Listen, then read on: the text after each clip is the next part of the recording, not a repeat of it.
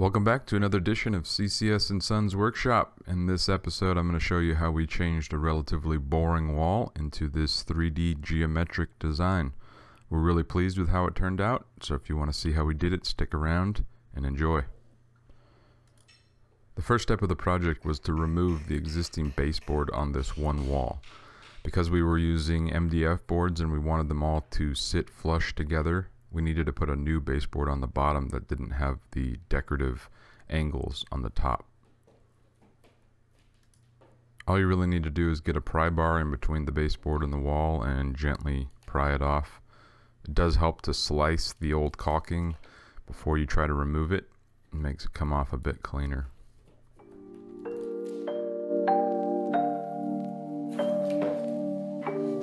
If you don't already have one, you can pick up one of these oscillating cutters from Harbor Freight for about 20 bucks. Well worth it. In our case, I needed it to trim just a bit off of the existing baseboards that we were keeping in order to slide the new baseboard totally flush against the wall end to end.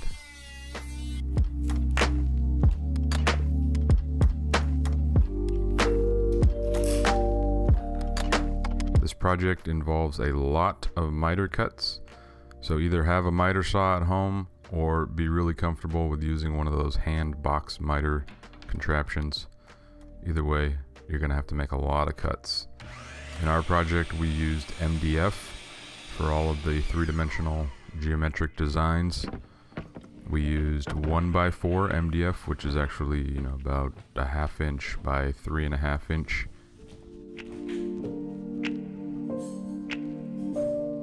One little tip that helps with cutting these long boards is if you just cut them a hair long, you can sort of spring them into place and then they won't fall out. This especially works well on the long vertical boards. If they're just a touch too long, they'll spring into place and they won't be able to fall out.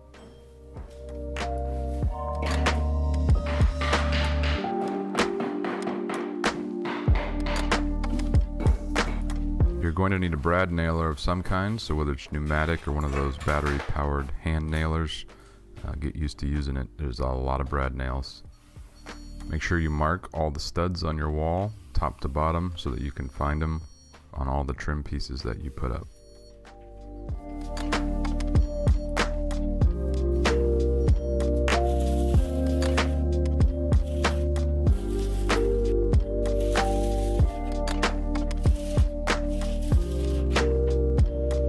I used 18 gauge 2-inch brad nails. I figured that would reach all the way through the trim, through the drywall and into the studs.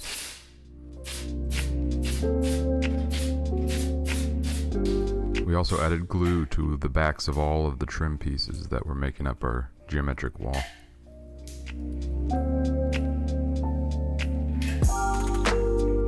The way we wanted this design required the wall to essentially be trimmed out on the top and sides. So that's what we did first, was add side and very top boards to build a trimmed out panel that we then built the angled pieces inside of.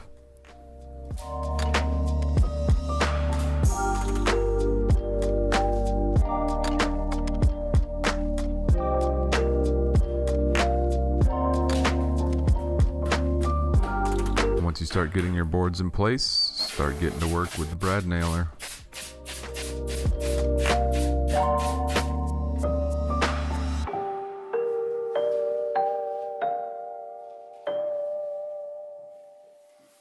You can see what I mean about the springing action right here. This was just a hair long. Squeeze it in at the top and spring it in and it will not fall out.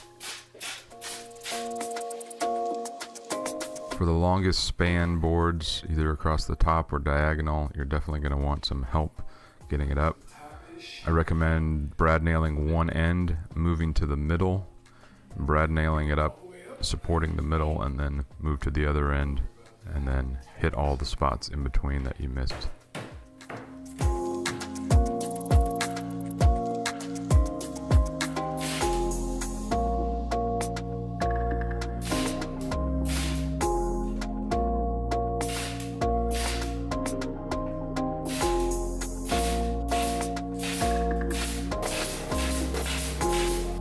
Because I barely passed high school geometry, I found it easiest to mark the left and bottom of the wall with where we wanted our first angle boards to fall.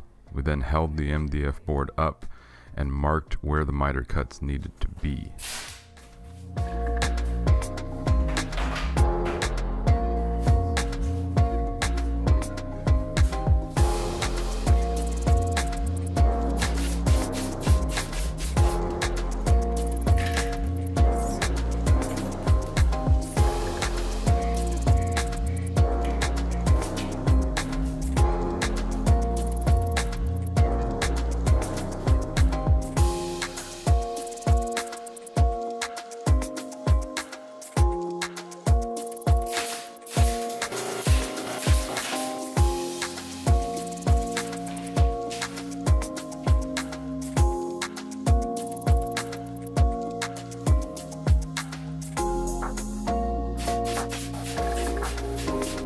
Make sure that you wipe up any of the glue squeeze out on the edges of the trim boards, otherwise you will see that through the paint.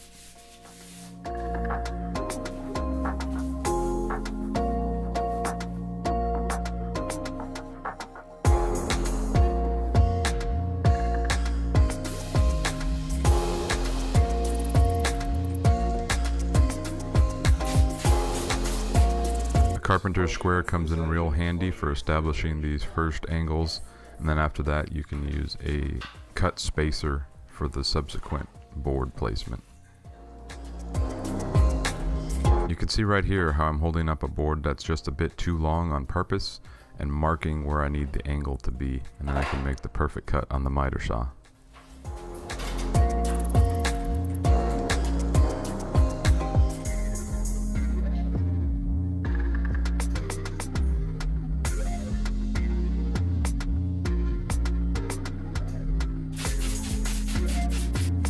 For the horizontal boards, we did use a laser level. You could also accomplish this with a hand level, but if you have a laser level, it makes it a bit easier.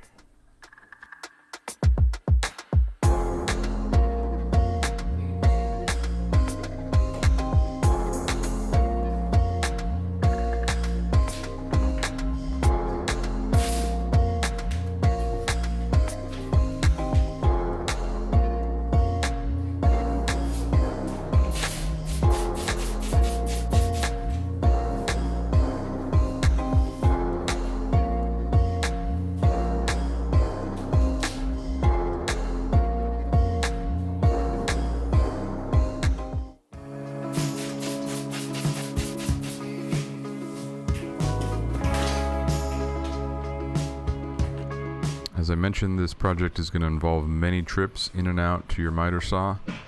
One of the tips that I recommend is actually drawing on your board the angle, even if it's just freehand and off, but the approximate angle of what your miter cut should look like, so that when you get out there you can turn your saw to adjust to the right side and you don't waste boards.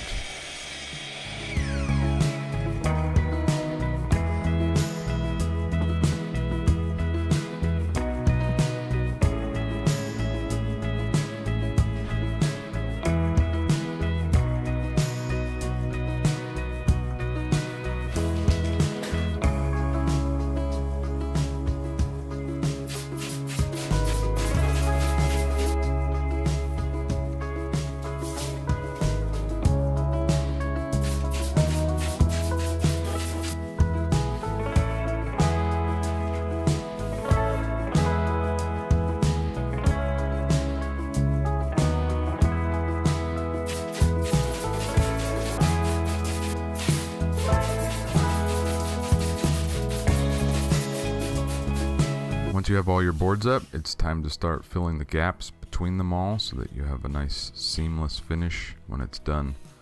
I used a DAP plastic wood. I'll put links in the description of all the products that I used, but this worked out well for us. It goes on pink and then dries a natural color so you know when it's fully dried.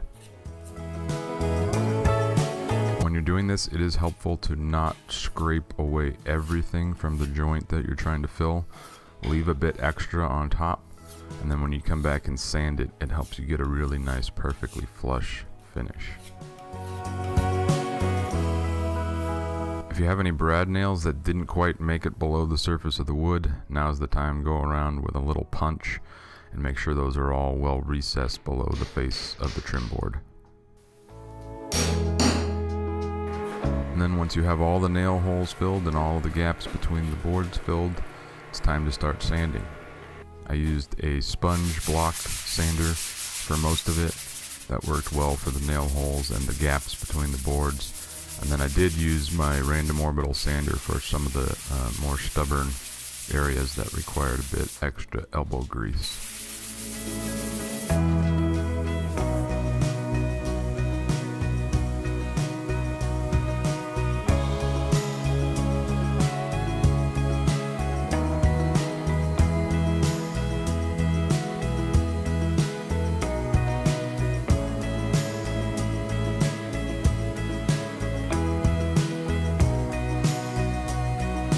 And then it was time to add the caulking between all the trim boards and the wall. One important tip on adding caulking is to cut as small of a tip off as possible. You really don't need that big of a bead, so start with a tiny little slice, and if you need more you can always cut more. You're just going to end up wasting a lot of product if you cut a nice big chunk off of the tip. So lay down a nice bead between the joints of all your trim boards and the wall. And then I like to use one of these tools that have a real tight radius round over to spread and remove any excess caulking. You can use your finger, some people do that. I just think it makes a giant mess and this looks a lot cleaner. So you can pick these up for just a couple bucks and they're worth it.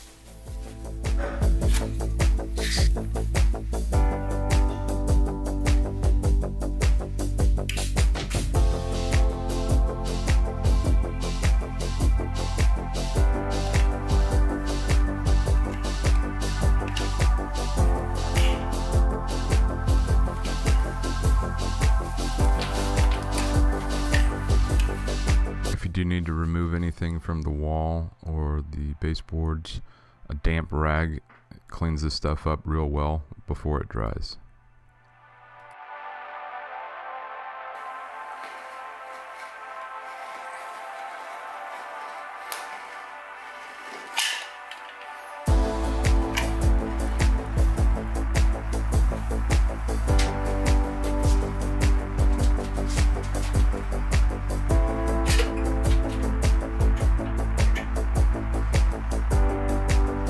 In a few of the areas I actually ended up sanding off the pre-primed finish of the MDF. So I used this oil-based primer to cover those spots where the raw MDF was exposed.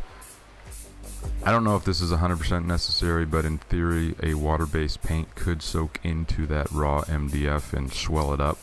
So I used this oil-based primer to first cover those areas up before I put on the water-based primer and water-based paint.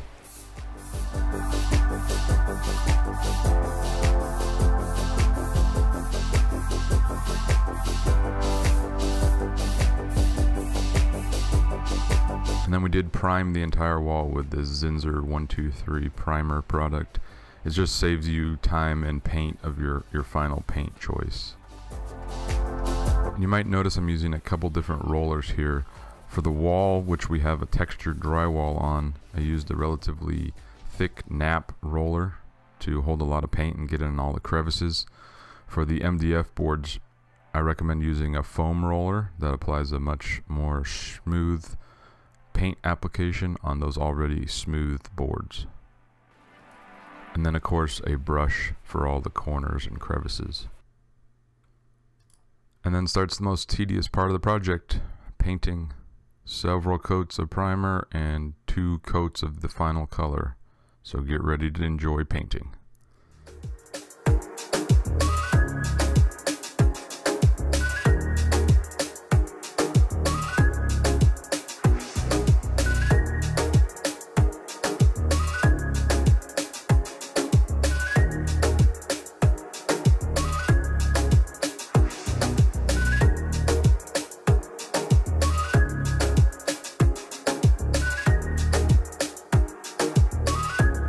For our final color, we went with a Benjamin Moore product, the Regal Select line of their paint in your chosen color and sheen. It is a bit more on the expensive side at about $50 a gallon, but I have found it generally that the higher quality paints are worth the cost with the ease of application and their coverage. If you've enjoyed watching this video and learned something along the way, hit that like button down below if you don't mind. It really helps us out with the YouTube algorithm. And if you're new here and you want to see more videos like this in the future, consider subscribing. When all's said and done, we really love how this turned out. It exceeded our expectations, changes the whole look of the room, and we're thrilled. Thanks for watching CCS Sons Workshop. Hope to see you in the next episode.